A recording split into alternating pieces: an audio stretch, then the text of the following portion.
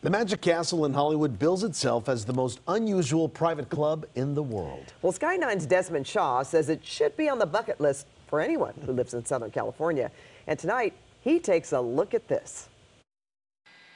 Well, take a look at this cool old home in Hollywood. It's not just any old home. This is the Magic Castle. Built as a private residence in 1909, it wouldn't become the Magic Castle until 1963 with the help of the Larson family. Milt and Bill Larson Jr., who had been steeped in the world of magic by their father, Bill Larson Sr. He's the one who created the Academy of Magical Arts, and he had the idea for a clubhouse, a private clubhouse for magicians to entertain guests and practice their arts, but he died at only age 48. His son, Milt, would inherit the vision and the legacy. He saw this home from his office at Hollywood and Highland, and he had some really big ideas. He was able to convince the homeowner to let him lease it and convert it to the Magic Castle, which is getting ready to celebrate 60 years of wowing people in Los Angeles. So in addition to being a private club for magicians, it is also the headquarters of the Academy of Magical Arts, which has grown from 50 members to more than 5,000. It's an international nonprofit dedicated to preserving and promoting the magical arts. And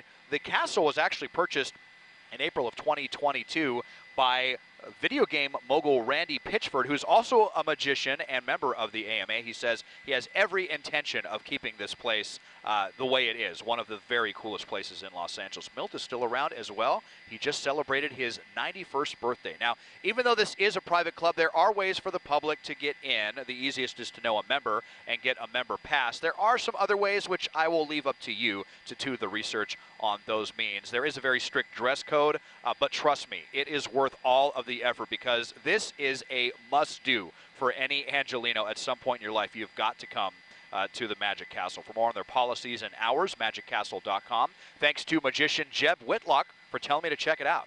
Taking a look at this from Sky 9, I'm Desmond Shaw.